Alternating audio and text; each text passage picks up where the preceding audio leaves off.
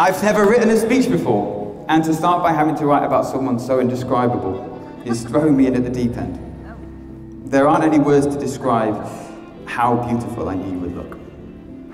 The truly amazing thing about this woman is that she's even more beautiful on the inside.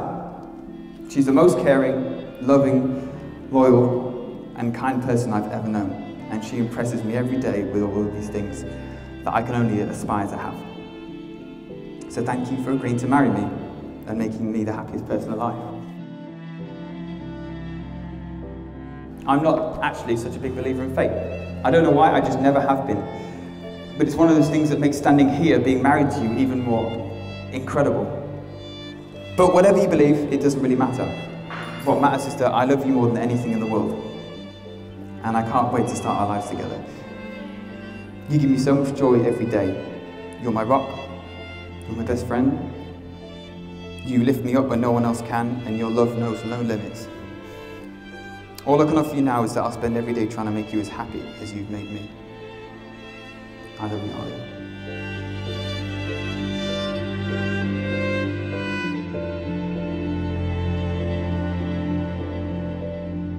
I carry your heart with me. I carry it in my heart. I am never without it. Anywhere I go, you go, my dear. And whatever is done by only me is your doing, my darling. I fear no fate, for you are my fate, my sweet. I want no world, for beautiful you are my world, my true. And it's you are whatever a moon has always meant, and whatever a sun will always sing is you. Here is the deepest secret nobody knows. Here is the root of the root, and the bud of the bud, and the sky of a tree called life, which grows higher than soul can hope or mind can hide. And this is the wonder that's keeping the stars apart. I carry your heart, I carry it in my heart.